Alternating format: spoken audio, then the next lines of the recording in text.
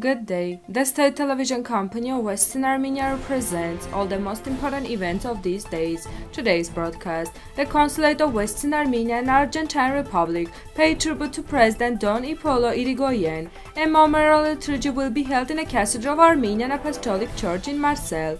The USSR attempts to make its own the territories established by the Treaty of Sevres and Wilson's Arbitration Award, historian Ruben Shukhyan. More than 500 Alevi organizations supported the initiative to recognize Alevism as their faith. After the fact, a general regret will be expressed. The Renaissance Festival will be organized in Stepanakert.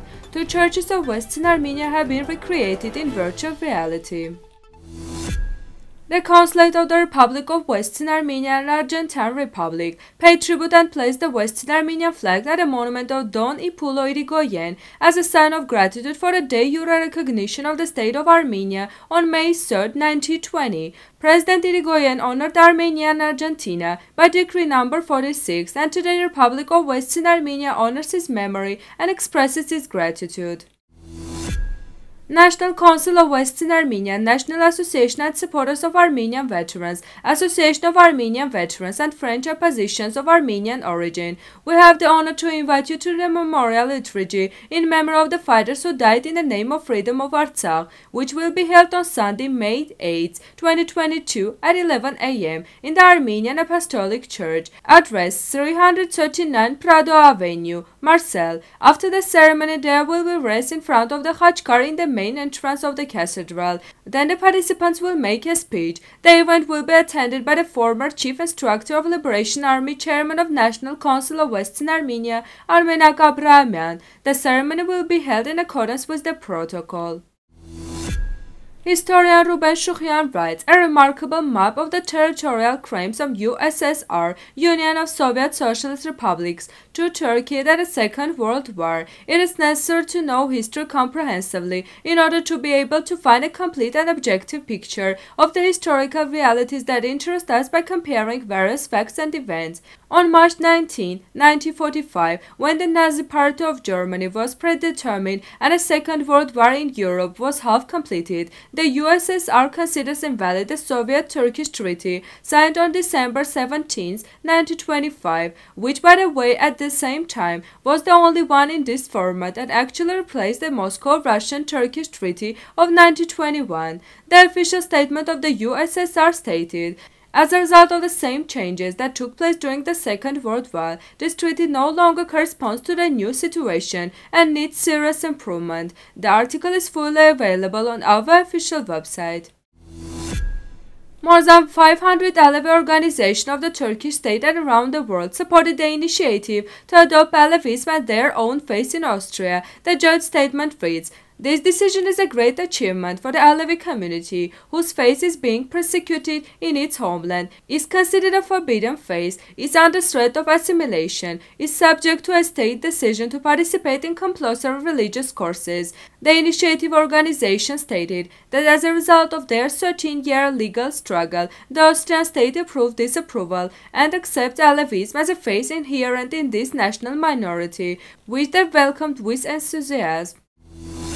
The beginning of the negotiation on a peace treaty between Armenia and Azerbaijan, in the direction in which the parties are moving, still seems far away. The Azerbaijani side knows that in concluding such an agreement, the parties must recognize each other's territorial integrity, and this will be facilitated by strengthening of the Azerbaijani army. At the same time, Baku calls on the international community not to supply weapons to Armenia and demands the immediate disarmament of the defense army of unrecognized Artsakh. The Armenian authorities declare the guarantees of freedom, rights and security of the people of Artsakh are important to them, but no one seems to have thought about how the freedom, rights and security of the Armenians of Artsakh can be guaranteed according to the Azerbaijani version. Baku does not even want to revise its political vocabulary, and there are about 120,000 residents in Artsakh.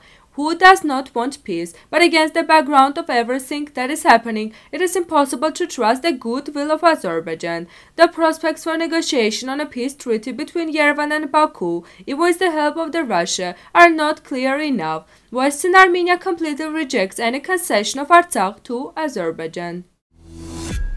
A festival called Renaissance will be organized in Stepanakert. This was announced by the co-organizer of the upcoming event, Abrahamian, stressing that the goal is to unite the youth living in Artsakh, organize an interesting pastime for the festival participants, as well as get acquainted with the Armenian historical and cultural heritage and ethnographic traditions. And why exactly the Renaissance? Since our people need unity more than ever. Our history has shown that the Armenian nation celebrated victory when it came out to fight with united forces. After the recent socio-political events, it's time to revive, he said. The organizers of the event and representatives of the younger generation of Artsakh, who are not indifferent to the fate of their homeland and nation.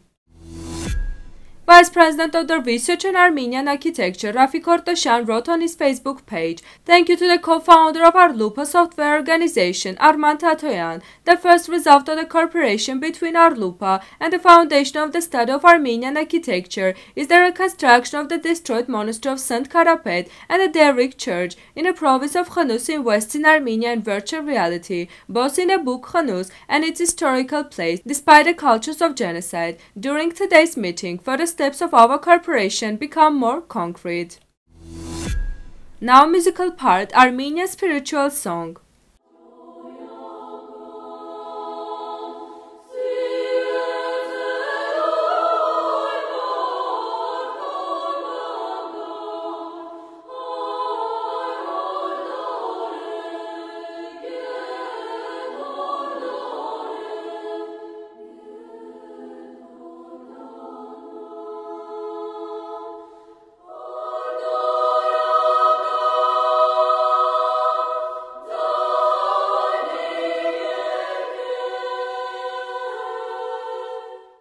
The full version of this video is available on Western Armenia's YouTube channel. This was all for today. Goodbye.